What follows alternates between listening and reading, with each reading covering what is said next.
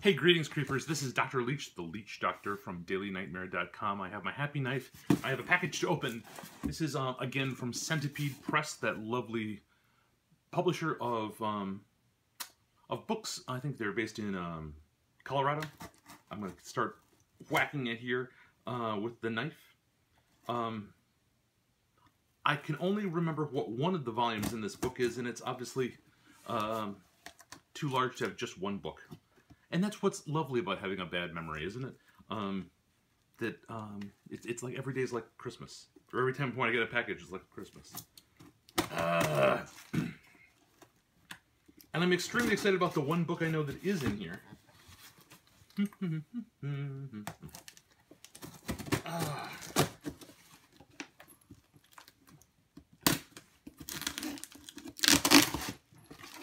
Delicious.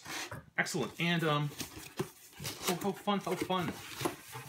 Well, the other thing I love about any package from Centipede Press, especially when I get a couple things, because I mean, I figure if I'm going to pay for postage, I might as well get a few things, is that Jared puts a bunch of other cool stuff in the package.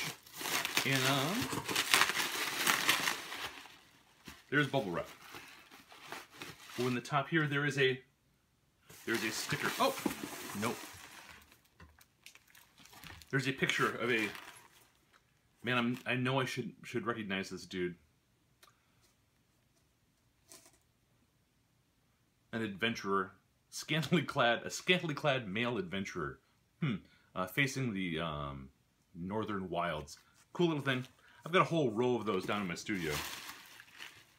There is a letter saying thank you for buying our books. Centipede Press. Very cool. And then there are the books. Oh, okay. And this is the one that I'm most excited about. This is the one that it's a new collection, the Bestiary or Bestiary by collected by Ann Vandermeer. Ann Vandermeer is someone I've been a fan of for a little while at least. She ran the version of, she edited the run of Weird Tales when I was most into that magazine. It was sort of the birth of the quote new weird. It was honestly the only magazine, I think it's the only magazine that I've ever read cover to cover. You know, when each one came, it was intriguing. The editorials were great. And the stories were all very fresh and fun, and they weren't the same old doctrinaire junk. And I also had the chance to meet her at MoCon this year. MoCon, after Maurice brought us that fantastic, it's almost like one long potluck dinner is what it sort of feels like. That ran for 10 years in Indianapolis. I'll have links. I know I've written about reviews on the website a couple times. It was a great. It's a convention like no other. There should be a MoCon every weekend in every city. This is just my general thought. It was a chance for folks with extremely strongly spirited differing opinions to talk over a dinner table. Anyways, it was great. That's where I had a chance to meet her. Her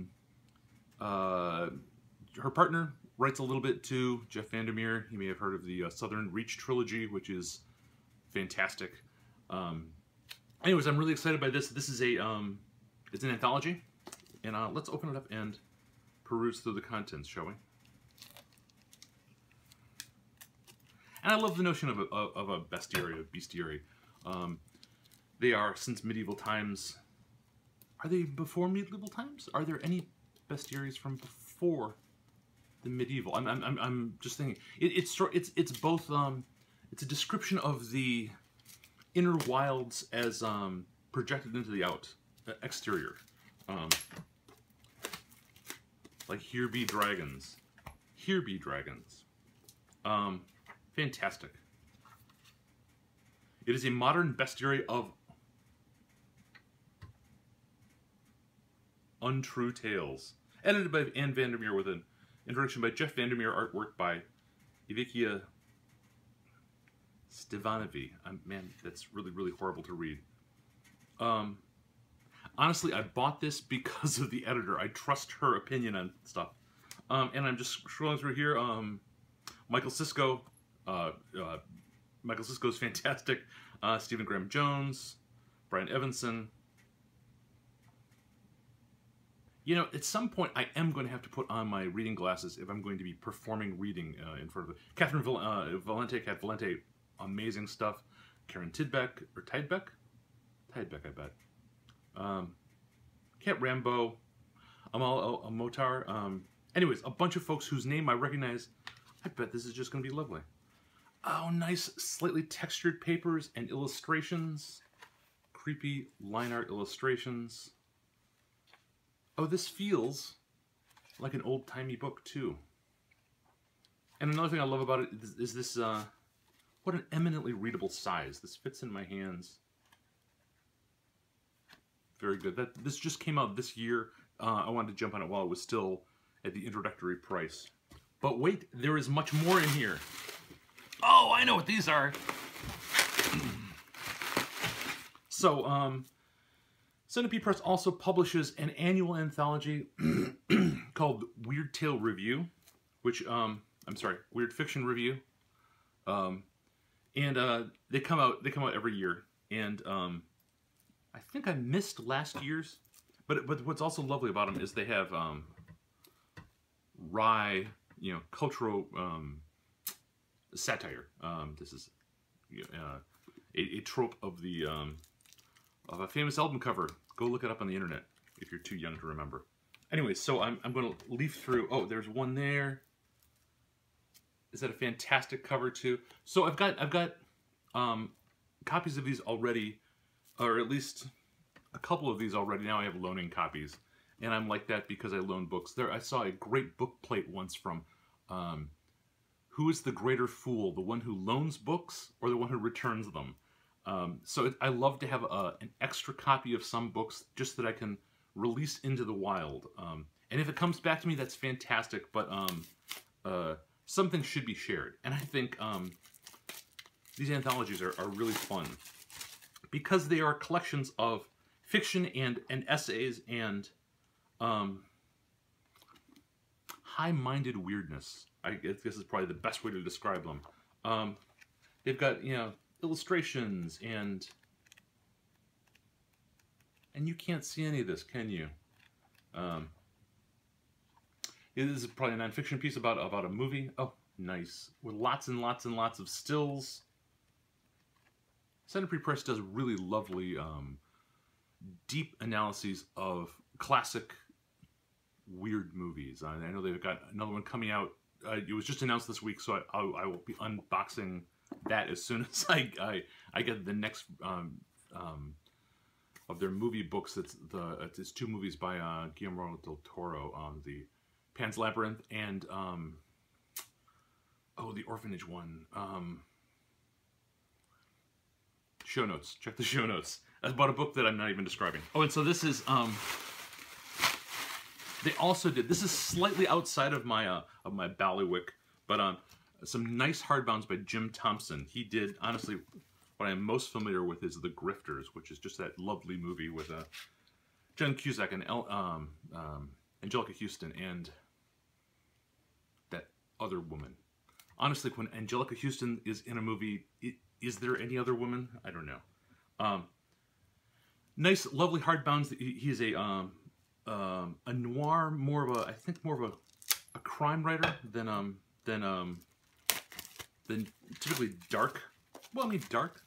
The Grifters is not a laugh riot, as I recall. But feel this book. It's both hefty and eminently readable. Nice. Yeah, look at this. I mean, it's a fully readable volume, and it has. I'm totally a sucker for these things, but a bound-in ribbon for the to keep your place.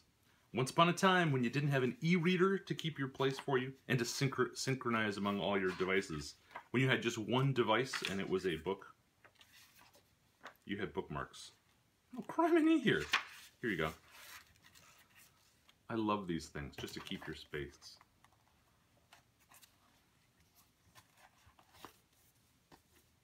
Anyways, so they published several of his novels. most interested in reading this one, but these other ones, A Swell Looking Babe and Pop 1280, is that what? Pop 1280.